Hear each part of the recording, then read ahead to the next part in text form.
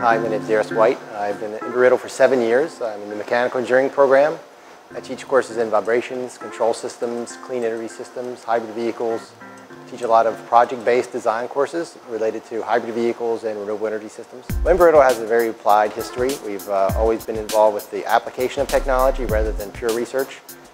The EcoCar project is a perfect example of where we've taken an idea and we've actually implemented it. So it's not just a theory on a piece of paper, it's actually something we've developed and implemented and tested and proven. EcoCar is a 3-year competition sponsored by the Department of Energy and General Motors.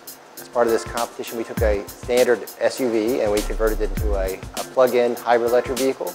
Our vehicle runs on electric-only power for about 25 miles, and then beyond that, it runs on a biodiesel engine, which we actually have installed a biodiesel conversion station, and we take waste oil from the cafeteria and we make our own biodiesel to power this vehicle.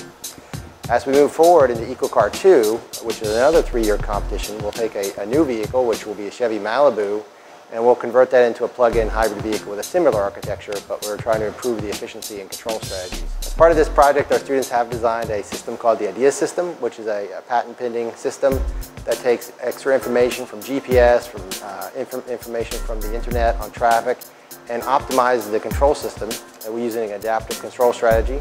Our plan for EcoCar 2 is to continue to expand this technology and perhaps commercialize it. Our faculty and students have been working with a number of different groups to extract energy from the ocean. The Earth's surface is composed of about 70% water, so it makes a lot of sense to attempt to use those resources to produce energy. There's a lot of energy resources available. And we have some faculty and students that are working on a project to use cold ocean water to produce air conditioning and electricity. We have another group of faculty that are working on producing clean drinking water using solar and wind power. The Gulfstream project is a project that we're working on in collaboration with the Southeast National Marine Renewable Energy Center. And for this project, we're designing a turbine that produces electricity from the kinetic energy of the Gulf Stream. Now, this system can produce about enough electricity to produce about a third of the electricity needs for Florida.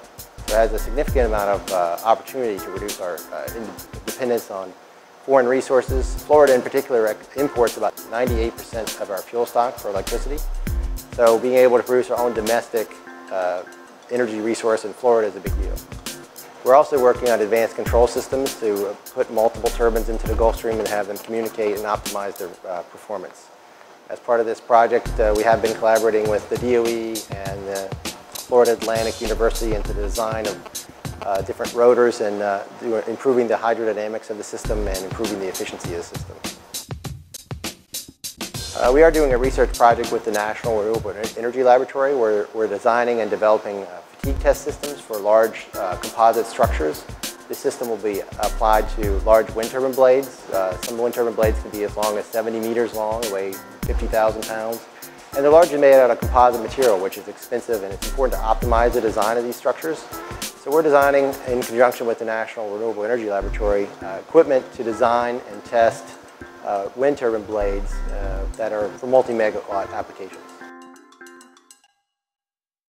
Sustainability is about designing a more efficient system, and in this case, in the aviation industry, we're looking at several different systems, including the design of the aircraft, the manufacturing of the aircraft, and the usage of the aircraft in the market. And that would include improved manufacturing techniques, such as additive manufacturing, the refinement of the aircraft through the implementation of more efficient electric motors, for example, for the control surfaces, and then the reduction of carbon emissions through the improvement of the air traffic management system so that the airplanes are taxiing less and you get more bang for your buck.